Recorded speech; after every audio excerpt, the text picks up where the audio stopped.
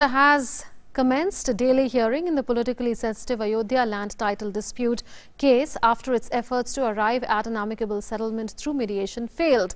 The bench, also comprising Justices S A Bobde and D.Y. Chandrachud, Ashok, Bhushan and S A Nazeer, had on the 2nd of August taken note of the report of the three-member mediation panel headed by former Apex Court Judge FMI Kalifulla that the mediation proceedings, which went on for about 4 months, have not resulted in any final settlement. The Apex Court asked Nirmohi Akhara to confine its arguments to the civil dispute.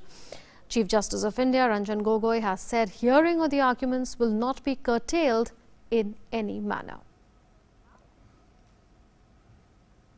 The lawyer of the Unnao